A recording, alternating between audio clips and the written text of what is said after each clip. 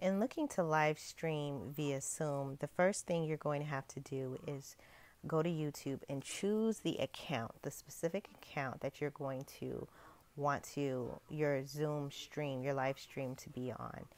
Once you do that, you need to click the little camera button and click go live. And most likely you're going to see this sign, live stream isn't available right now. You click on that and it will take a moment and then it will say ready in 24 hours. So you're just going to have to wait the 24 hours for your live stream to be ready.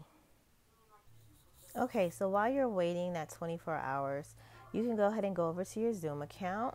Go over to your Zoom account and you are going to, on the left side, go to account management, account settings. And from here, we are going to scroll all the way down and we are looking for, hold on. We're looking to allow live streaming. We're essentially enabling YouTube. So allow live streaming meetings. We're going to click here. We're going to do turn on, and then we want to make sure that YouTube is marked. Okay. If you don't see this, you want to make sure that you're clicking in meeting advanced. Okay. That will be able to take you to that area. And again, you're looking for allow live streaming meetings, and it's done there for you. Okay, so now you're ready. You're going to go ahead and open up your Zoom. When you are ready to do your webinar or your meeting, hopefully you've already created it. So you start it as always.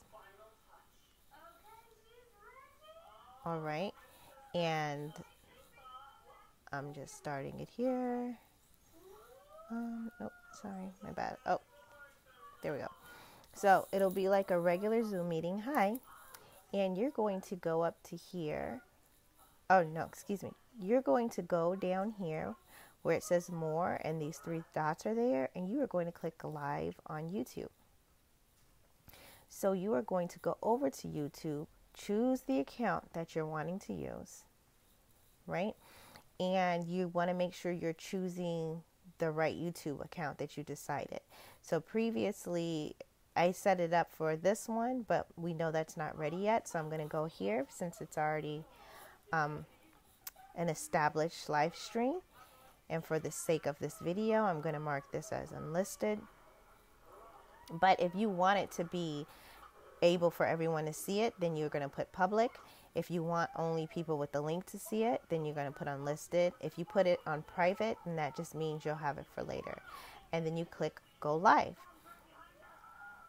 So it does everything for you. Before, you used to have to go into YouTube and like put in some encoding information, but you don't have to do this. Zoom does it for you automatically. You just have to click the stream to YouTube, and it sets everything else up.